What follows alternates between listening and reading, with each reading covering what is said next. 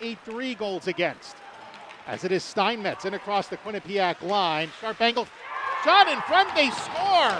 It was Steinmetz from the corner. The puck bounded around in the crease. And we'll see if that was Steinmetz, and Steinmetz will get credit for the goal. Well, once again, the Saints were able to score early as they did again the other night. And again, it's from a bad angle. It looked to me that I feel that it changed direction, may have hit this, went off a skate of Jaden Lee in any event with just a into an open net.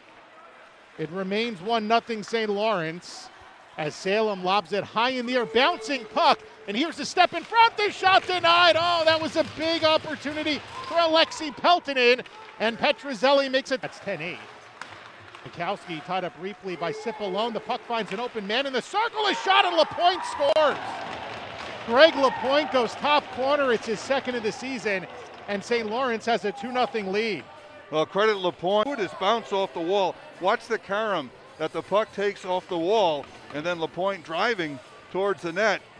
Ends up on his stick in the circle. And he goes far side top shelf to beat Petrozelli with 7:42 to go in the first period.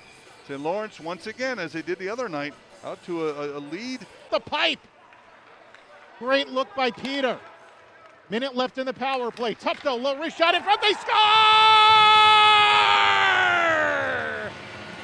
And the Bobcats strike on the power play.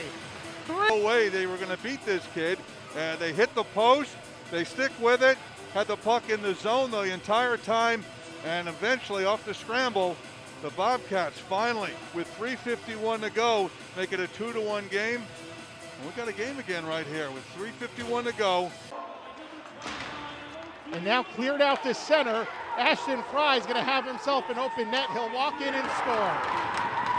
And St. Lawrence takes a 3-1 lead with 1:56 to play on Fry's first of the story. Off the face-off, win a shot. Big block by Buell. Rebound, they score!